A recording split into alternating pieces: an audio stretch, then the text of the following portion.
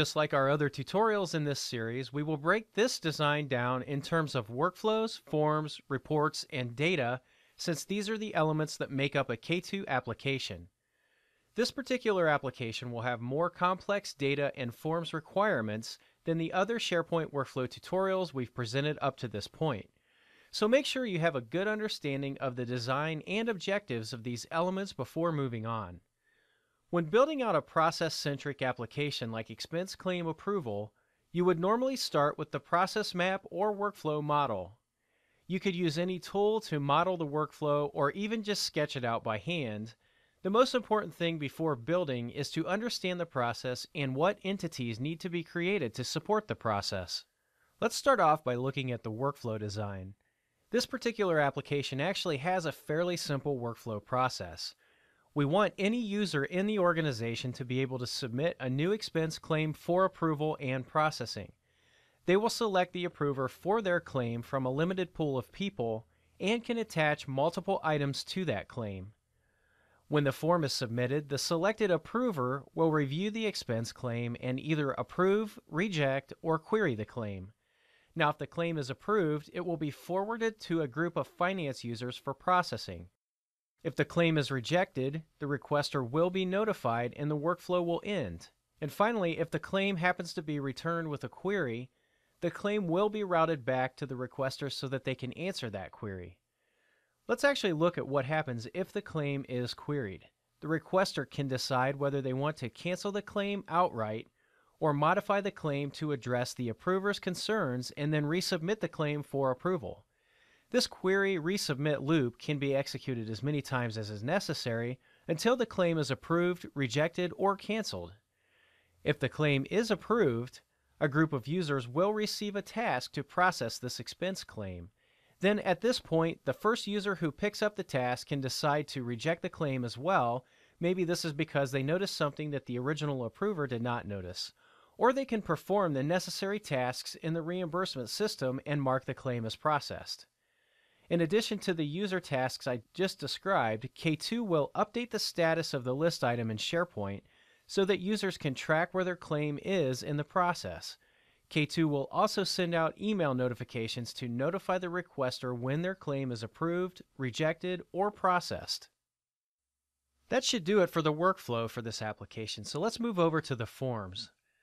For this application, we will build completely custom forms using K2 Smart Forms, which gives us much more control over the form layout, behavior, and workflow integration than if we were to use SharePoint forms out of the box. Also, when you want to integrate with external systems like we will in this application, you will most likely use Smart Forms in most of your situations, mainly because SharePoint forms will not be as easily configurable to point to those external systems. In this application, we have 4 forms that are used for each step of the workflow where a user is involved. When designing forms, a good approach to use is to mock up the form layout first and then add some notes about the form's behavior. You can use any tool to do this design and layout work that you want. What is important is to design the various fields that should be available on the form, describe how those fields are used, and then describe how the form behaves. Let's review the first form in this application, the new expense claim form. It's going to be used to capture and submit a new expense claim for approval. Notice the callouts mapped to the form here on my screen with the intent to describe the basic layout and behavior of this form. This form is a classic master detail, or in other words, header line items form, where the user enters some global information about the claim, such as the claim's name, and then adds one or more line items to the claim. The requester can attach as many line items as they would like to the claim before submitting it. Think in terms of a travel expense claim. There are usually multiple expenses for a business trip, and it's more efficient to submit all the expenses for one trip together as a single claim. We will also allow the requester to attach receipts or invoices to this claim. The line items section will support multiple currencies, and for the purposes of this example, it's going to feature automatic calculation of the equivalent US dollar amount for a given expense based on the source currency and the date of the expense. The user will also select a category for the expense claim so that finance can generate reports on where money is being spent. Finally, we will allow the requester to submit claims on behalf of other users in the case of assistants possibly submitting claims on behalf of their managers. And these people will be able to select the approver for their expense claim from a predefined list of approvers that is defined as a SharePoint group. Integrated with the user task to approve this claim, the Approve Expense Claim form is going to be used in the approval step. The approver will review the information captured by the requester and then just use buttons to indicate their decision. On our form, if the approver decides to reject or query the expense claim, the comments field will be mandatory so that the requester knows why their claim was rejected or queried. And finally, the approver can click on any receipt that is attached to the claim in order to review the document or image associated with it. Now, after the approval step, the workflow will move on to the finance processing step. And this form is going to be used by the finance department to review the claim and then process the expense claim using whatever the payment system will be. For simplicity in this tutorial, and to allow this tutorial to be rebuilt in any K2 environment, there will not be any integration between this form and an actual finance system.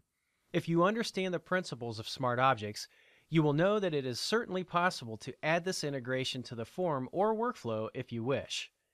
The finance form is very similar to the approval form, so much so that we will actually use the same form for both steps and just show or hide buttons at the bottom of the form depending on the current step of the workflow. The finance approver can indicate that the claim was processed, or they may decide to reject the claim as well, in which case they will have to provide comments back to the requester. The final form that we're going to take a look at is the rework form. This form is going to be used to modify an expense claim if it has been sent back by the approver for rework. Notice that we will include fields to show the approver's comments, and when the form is opened, it will automatically populate with the data entered by the requester when they submitted the claim originally. The requester can then modify this data, add, edit, or delete line items attached to the claim, and then resubmit it for approval, or alternatively, they can cancel the claim entirely. The third element involved with our application involves reports.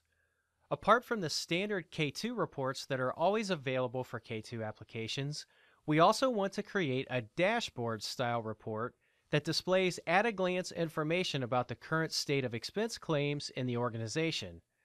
For this sample application, we will use two bar charts to display the following: the number of expense claims submitted over the last 60 days, and the average duration of expense claims submitted over the last 60 days. Then we're going to use two list views, one list showing the expense claims that are awaiting approval, and another list showing the expense claims awaiting processing by finance.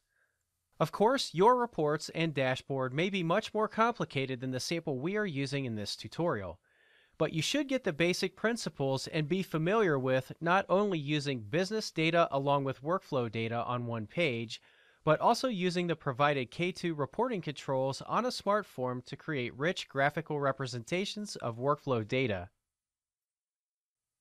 And finally, let's take a look at the data element for this application. Data is going to be core to this application since we will be combining data from multiple systems transparently into one cohesive application. The diagram here shows the various business objects that will make up the smart objects for our expense claim approval application. Notice that each object has a different data source along with indicators on where the objects are used and lines representing the relationships between these objects. The expense claim header information will be stored in a SharePoint list, and this is the global information for a specific expense claim. Now, the line items tied to the expense claim header are going to be stored in a separate storage area called K2 SmartBox. SmartBox is a special type of storage area provided by K2 where you can define your own storage provider without having to worry about creating the underlying tables or methods to access the data. Basically, under the covers, SmartBox is actually just SQL database tables that are maintained by K2. Now, for the expense category lookup, we are going to use an Azure SQL database to provide the lookup information so that we can categorize expense claim items according to categories defined by our finance department, such as travel expenses, office equipment, employee meals, and so on. In real-world applications, this data could actually come from almost anywhere, but for the purposes of this tutorial, we will use a database hosted in Azure SQL. This database is intended for tutorial and demonstration purposes only, so be sure that you do not use this information in any of your production systems. For currency lookup, K2 is going to provide a sample web service which will be used to look up information to list currencies and provide currency conversion functions. This will be used when users enter the individual line items for an expense claim. I want to go through a couple notes before we move too much farther. The integration data sources used in this application, namely the Azure SQL database that provides the expense category data and the currency web service that provides exchange rate conversion functions, are intended only for tutorial and demonstration purposes, as I mentioned before. They are not intended for use in production applications and are not going to be supported or guaranteed available by K2 in the future. And another note, the SQL database used to look up expense categories for this tutorial runs on SQL Azure as well. Connecting to this database will require an open port for port 1433 in your firewall as described in this Microsoft KB article shown here with this link. If you are unable to connect to the provided SQL Azure database, you will need to install the database on a local SQL environment server using the provided SQL scripts located at this link here at help.k2.com. Please contact your SQL database administrator if you need to do this for more information and help. And the web service used by this application for currency lookup also runs on Azure. Now this web service should be accessible through port 80, and unless your organization has strict firewall policies, it should be available for use anywhere. If you do need to host this web service internally, you can download the source code for the web service from the following location at help.k2.com. Please contact a member of your application development team if this is not you in order to get help to do this in your environment. Lastly, we actually do have a few SharePoint artifacts that we'll need to talk about here real quick. We will define a single SharePoint list called expense claim, which will host the K2 application elements and store the expense claim header information.